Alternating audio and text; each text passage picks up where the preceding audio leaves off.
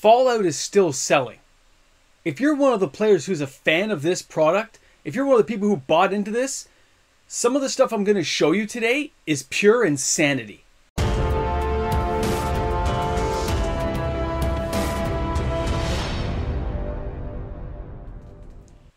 By the end of today's video, you should be in awe and terrified. Welcome back, everyone. MTG Moxman here. Thank you again for hanging out with me on my channel today for another video. A reminder, if you're new to the channel and you enjoyed today's content, to like and subscribe to the channel. Turn on your notification bell. I do put out new content every single day. And we're only 30 subscribers away from hitting the 24,000 mark. Thanks again, guys. So let's dive right into this, okay? I was kind of curious and I was kind of investigating for a few fans of the channel about what was going on when we took a look at Fallout collector boxes in particular, okay? I did take a look, of course, at the commander decks, but I wanted to really delve in and talk about what's going on with the collector boxes of this particular product because, as you guys know, the research has shown that most collector boxes go stale and never move off the shelves after about a year. Even when they go on sale at that point, there is very little movement in the market space for collector boxes for Magic the Gathering as a whole. Okay, I mean, there's a right price for everything. We could argue this back and forth. I'm not here to hash up the same old detail. I'm just letting you know, if it's in a store and they're charging full price, you're not buying it. That's just the way it goes, okay? Now, that doesn't mean that it's not a popular product. Doesn't mean somebody doesn't love it. And Fallout is definitely the exception, not the rule. Okay, because people are still looking for Fallout. People are still seeking the cards out. And the singles, unlike what I showed you with the Doctor Who set yesterday, is the polar opposite. And if you didn't see the video yesterday about what's happening with Doctor Who collector boxes, you're going to want to watch that video. It's from yesterday. Whenever you watch this one, just go back. It's somewhere in my videos. You'll find it there. Now let's talk about this. Now we know this was a very expensive product. We had some very special surge foils for the collector boxes, as well as the Commander deck series, and we had the regular Commander decks, which were like, I guess in Canada, $250, and they still sell now. They may not sell quickly like they used to, but the Fallout decks are still selling right now. But you really want to know what's going on with the collector boxes? This is what we're going to get into. First off, let's just show you what's going on. Well, if you're looking right here, this is face-to-face games in Toronto, Ontario, Canada. And as you can see, it's completely sold out. And look at the price tag, $824.99, completely sold out. And they're not the only ones. When you take a look at a place like 401 Games, and of course they have it marked down because they have none in stock, it's $6.99, and it's sold out as well. Very interesting. Sold out, sold out. And by the way, when I compared this to a whole bunch of other local stores that don't even list this stuff, they were all sold out right away. Okay? They didn't have a huge allocation. It got bought out. It's just, it's fairy dust. It's gone. You can't get it. Now, that's not all. Take a look at this one. So if we go and we take a look at things like eBay Canada, I'm just showing you a couple of the completed recent sales. Here's the 10th and the 11th. We had a box go for $657, and we had another box go for $888. But look at the shipping charges, like $90 a shipping.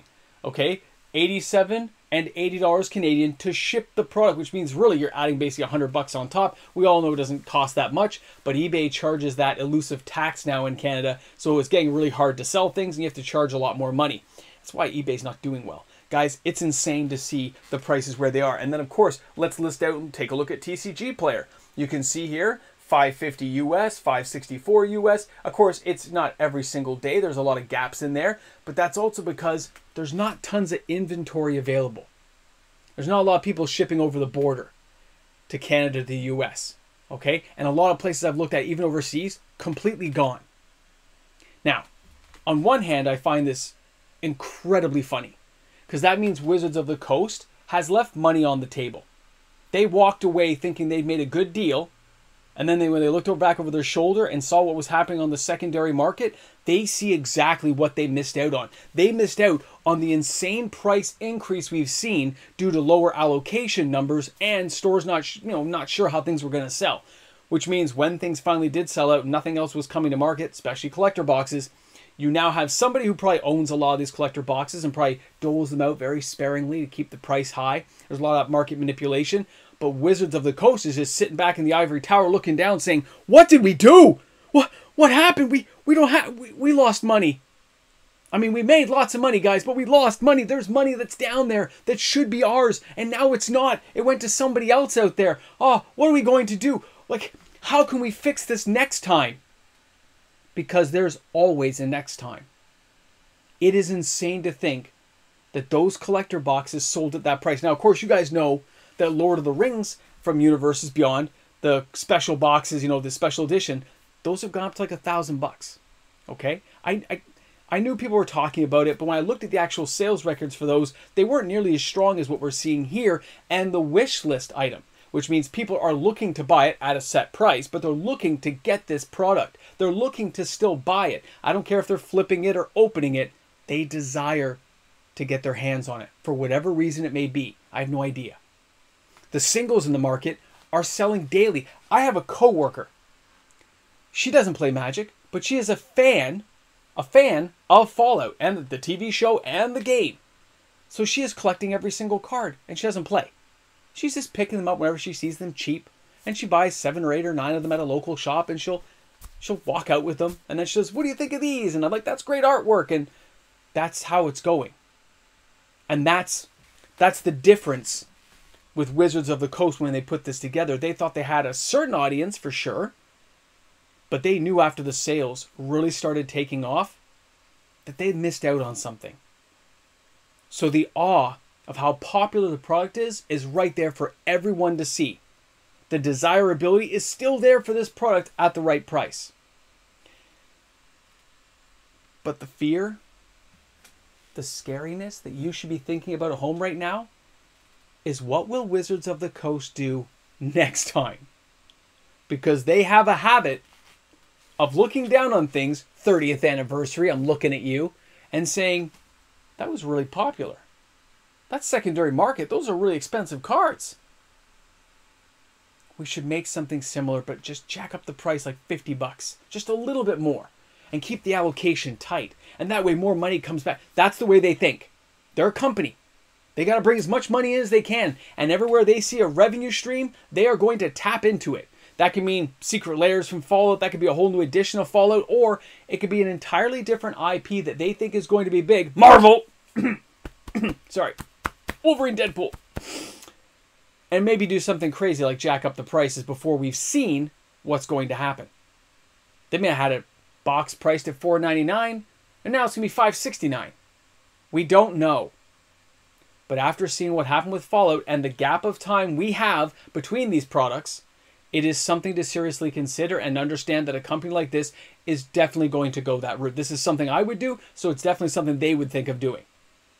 The marketing would recommend it. The R&D would recommend it. And yeah, they may pump some power level cards up. They may add a little bit of spice to the set.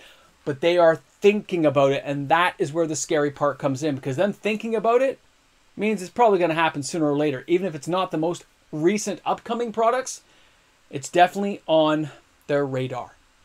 Because they follow the market so closely. And they know where all the sales are happening. And they know what cards are popular. So they can run those into a new R&D cycle. Similar cards, new artwork, of course. They can run up the prices a little bit, judging by what they've seen on the market. Even if the market changes, that doesn't mean they won't try to do this. Okay? Guys, this is giving you a lot to think about. I hope you guys are thinking about this, because I know I am, and so are a lot of the people I know. So thanks a lot for tuning in. Thanks for hanging out with me on the channel today. And of course, don't forget to shop smart, shop S-Smart. Little Evil Dead. And of course, we got to go back to Army of Darkness 1990s. But guys, either way, it's still a great game. This is a phenomenal set to see it being so desired by the player base.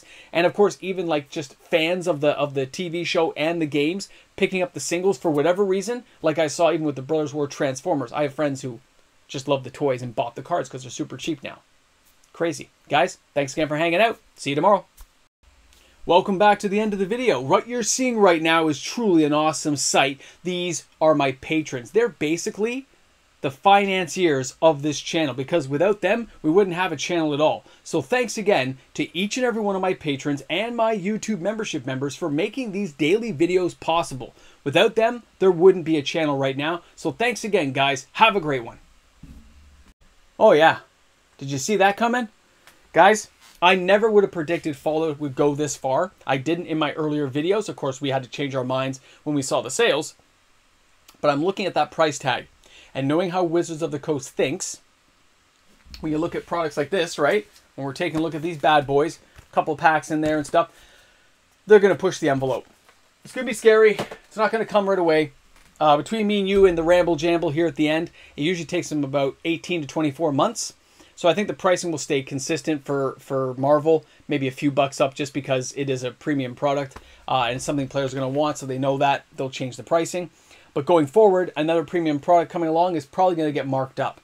Okay? They've done it before. They're going to do it again. It's because we as the players keep accepting these new prices that this keeps happening, and we're just one small voice here, and many of us fall prey to the FOMO of these products, myself included. Bloomborough, I couldn't hide from that. I had to buy it. You think I'm not buying Marvel? Of course I'm buying Marvel. If they put Punisher in there, Daredevil, Wolverine, Deadpool, Juggernaut, Colossus, I'm going to fall down a rabbit hole. Oh, I'm going to stop right now. Thanks again, guys. Have a great one. Who's your favorite Marvel character? Put that in the comments section.